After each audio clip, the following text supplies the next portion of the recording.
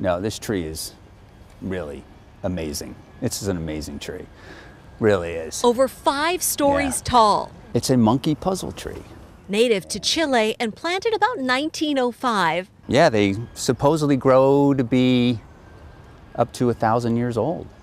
This tree holds many memories. Yep. We set the teepee up in the yard a couple years. We have a teepee. In the 25 years Walter Paz has lived in his Laurelhurst home. For some reason, my son decided that he wanted to come off the slide and try to actually grab this. You know how boys are. Anyway, he ended up flying off the top and crashing on the ground. It's been very personal. It's those memories Portland State professor Vivek Shandas Right. We've never seen this done anywhere else in the world. There's wants written down for posterity. And how do we kind of tell stories? What's the human side of cities? How do we think about community through the perspective of trees?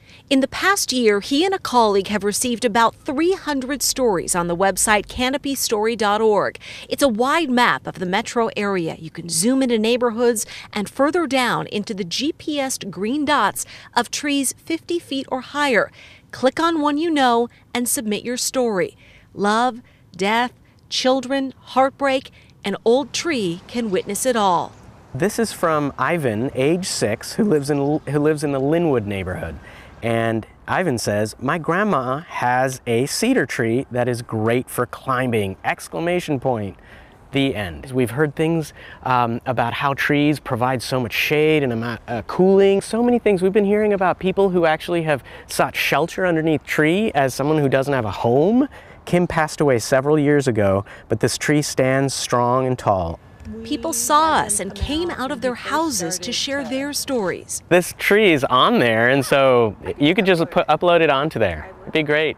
Now Thank the submission period is coming to an end, and Portland's history experiment might just get copied in other cities. Now, these stories could help ease tensions, even sway home builders who might come in and threaten to cut down a tree to make way for new construction.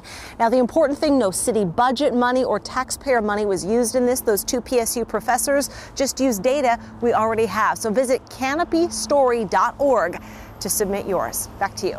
I love this. That's a beautiful story, Nina. And You should submit yours. I love your tree. I love your tree. Yeah, you should, Nina. I want to hug it. I will. Thank you, Nina.